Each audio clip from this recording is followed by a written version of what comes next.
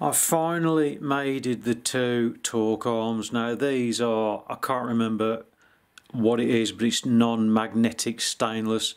It can't be annealed, so it can't be softened. I've just had to persevere, sit there with a file, Dremel or whatever. That's taken a long time. These are very heavy. Obviously one fits in there, the other one fits in the other one. Anyway, I'm coming to the point now where I've got to obviously line these up perfectly. They can't be like that, you know, and they can't be like that, so I've got to line these up absolutely perfect. Right, mark a hole.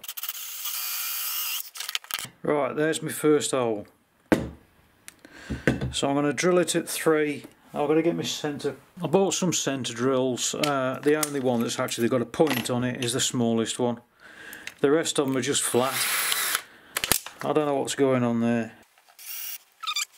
Right, centre mark. People are going to say, why aren't you doing a bottom tap? I haven't got any.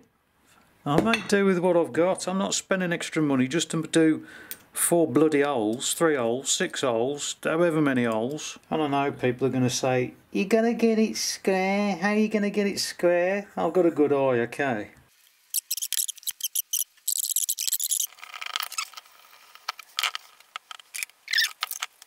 So now I'll get my drill again and I'll drill into that. I've got to do that one, and then I can stand it up on its end and do that one. I don't know what the hell has happened here. I've just put this one in and everything's lined up on the bottom there. And I've just looked at the other two. Look at that. What the fuck? I lined that up perfectly. I mean, it's perfectly square. There's nothing at all with that one bolt, but the other two are way out. So what I've got to do now is get some carbon fibre, chopped carbon fibre, and I've got to fill the holes. The good thing about carbon fibre, chopped carbon fibre, is you can fill holes with it. What I'm going to do is I'm going to be very clever. I'm going to make it look like everything went perfectly, and then you know, like everyone does. And they say, oh look, I never f*** up. No, I never make a mistake in my life. That'd be alright. All I'll do is I'll mix some resin. I'm not going to do it on camera. I'll mix some resin, get some chopped fibre, ram it down the holes, leave it 24 hours. Job's a good one. Finally I've got it done.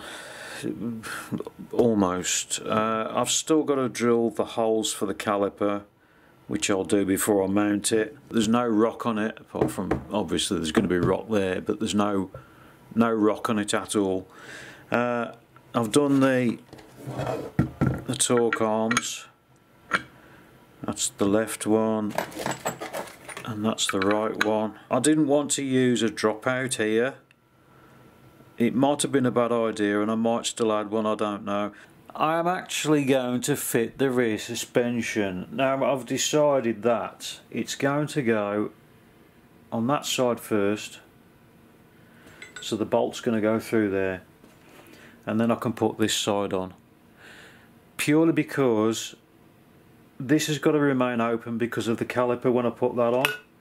And I haven't drilled the holes for the caliper because I don't know exactly where they've got to go, because this is slightly bigger.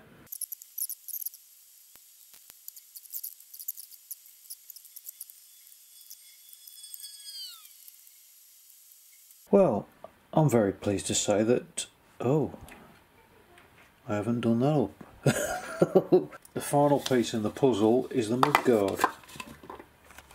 So what I've got to do is I've got to line it all up perfectly, make sure everything's square, then mark the holes and drill them out, and then it'll fit absolutely fantastic. And this time, just to keep everybody happy, I'm going to fit some washers.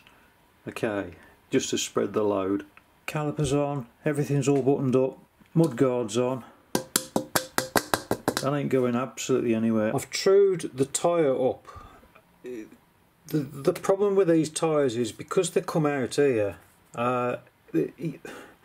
it's hard to explain, but they don't sit on the bead very well because they're not pulling outwards, they're pulling sideways as well. What I did to true it up, see these cable ties, I've got one there and I've got one there.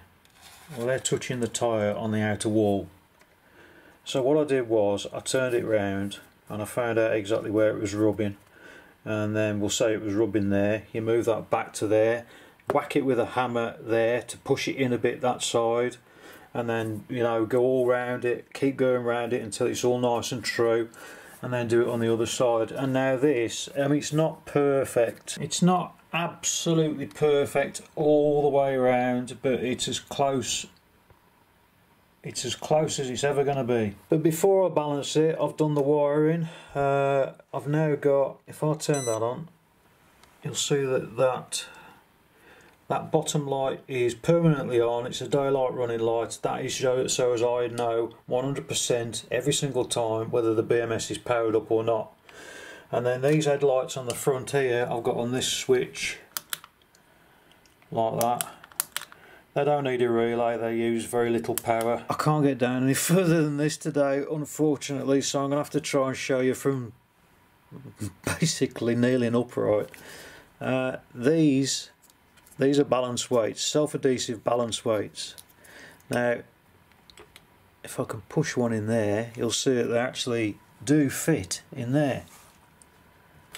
So I've got two strips of these. One of them is usually a sacrificial one, whereby you keep sticking it in places and you have to end up chucking it away because it loses its self-adhesive, and the other one is for the good one. So what I do is you fire it up, obviously, and then you get a random weight, one of the small weights, the smallest one you can, and you literally stick it on there at a random point. Make sure it's stuck because you don't want it flying off. Oh, there you go. Make sure it's stuck because you don't want it flying off. You see if it's any better or any worse, and if it's any better, obviously you know. Oh, this is so hard to explain. Tell you what, I'll just do it. This actually weighs less than the factory one. It's 18 kilo. I can pick it up. I'll probably only be able to do it once and then I won't be able to walk for a week, but I can still pick it up. Anyway, so what I'm going to do is I'm going to fire it up and I'm just going to randomly put a weight on there somewhere and hope that it makes it better. If it doesn't, if it makes it any worse, you know you've got it in the wrong place.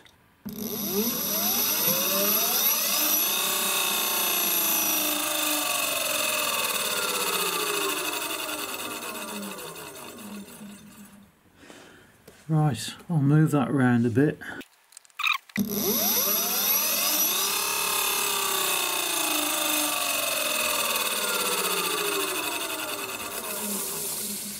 That feels a bit worse. So that feels a bit better. So I've got a black pen and a blue pen. So what I'm going to do is I'm going to mark that with a black line there.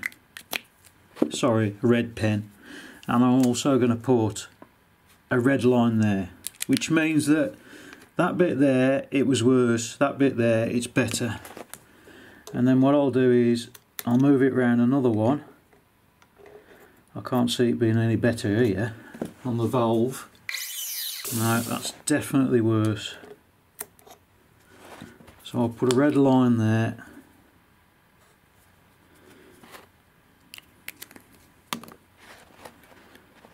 And I'll move it round one. Definitely worse.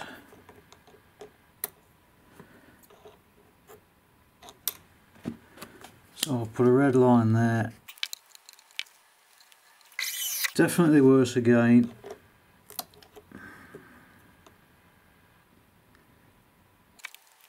Definitely worse again. So I know now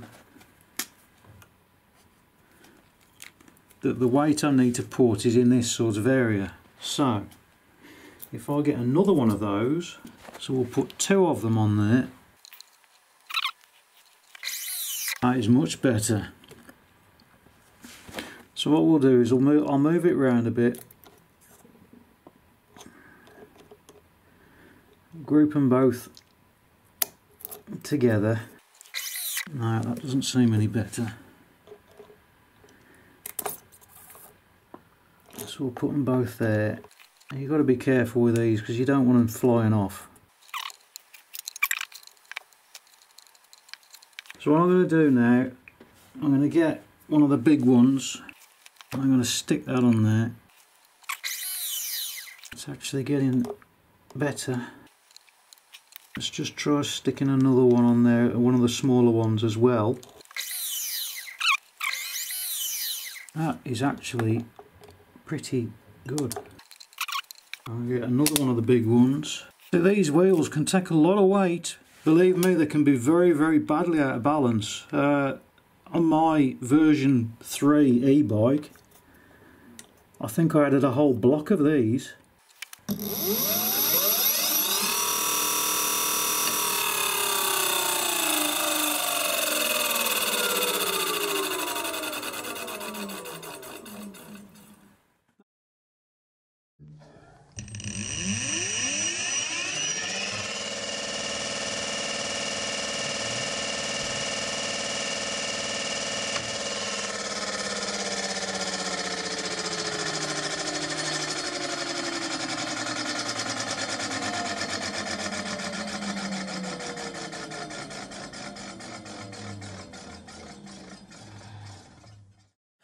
The disc is still catching a bit, but there you go, it's now done.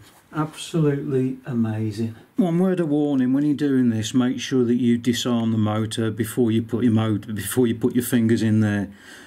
I know I didn't show it, but I've disarmed the motor every single time. So now that's done, I'm just going to go and collapse because I think I've hurt something. Well, because I don't sleep, it's now 3 AM in the morning AM. Well, because I can't sleep for more than a couple of hours because my leg keeps saying hello, hello, wakey, wakey. Oh God, it does my head in. Anyway, I'm up charging the scooter. There it is. What are we on at the minute? 70.7 volts.